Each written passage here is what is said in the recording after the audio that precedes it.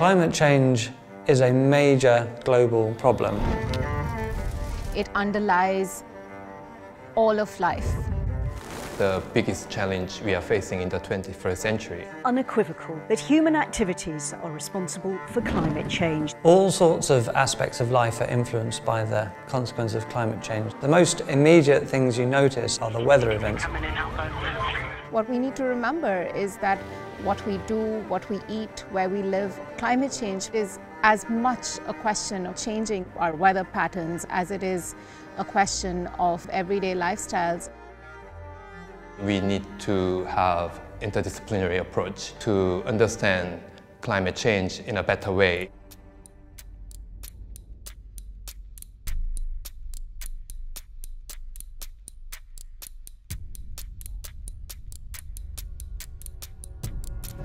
The social sciences are key to solving climate change because climate change is embedded and part of each of the different things that we do, whether it is in our homes, in the workplace, in our political institutions, and whether it is with the technologies that we're going to need to be able to solve this problem. It's really important that social scientists understand how people think about climate change, what they want to have done about climate change, and how they can resolve the problems resulting from climate change.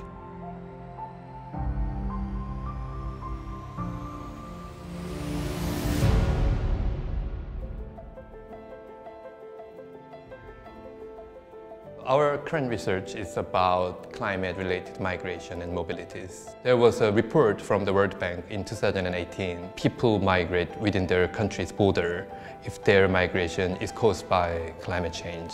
Coastal regions are especially at risk. Experts believe millions of people will be displaced by climate change over the next half-century. Cities in developing countries are already going through hard times with the increase of population.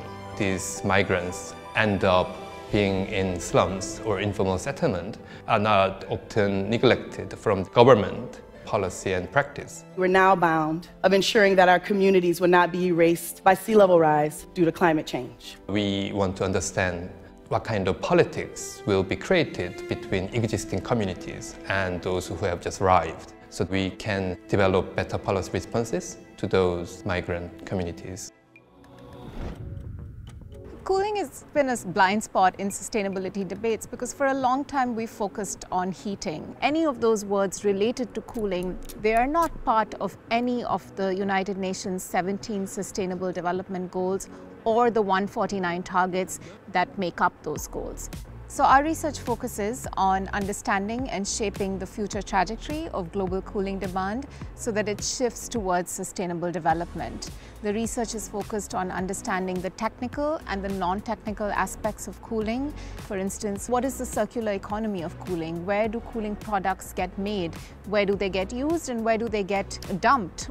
A lot of the future of cooling growth globally is going to take place in places like India, in Indonesia. Because these are societies that are at the cusp of growth, they haven't locked themselves into certain types of consumption patterns. There are moments to intervene where cooling can be provided in a non-energy intensive manner and it can be low carbon, and that allows us to shape the trajectory of cooling not just in these countries but even globally. Being able to influence change and inform change is key to the work that we do. The People's Climate Vote was an initiative from the United Nations Development Programme. It was a big survey of what people around the world think of climate change. The largest climate poll ever conducted has surveyed 1.2 million people in 50 countries. It was all about trying to bring the voices of people around the world to climate policy makers at the very highest level in the United Nations and in governments. The People's Climate Vote was a collaboration between the United Nations Development Programme and the University of Oxford, working together with the expertise on both sides. Through the media, it's estimated that some 2.4 billion impressions were made. We understand how climate change has happened in the past and how climate change will happen in the future, but we don't know how this climate change will affect people's livelihood. Climate change needs to be solved by everyone around the world, and especially governments and people in power. And social scientists can help inform people about how that might be best done. It underlies our economies, it underlies individuals, it underlies businesses, it underlies productivity. Climate change is the biggest threat that we face.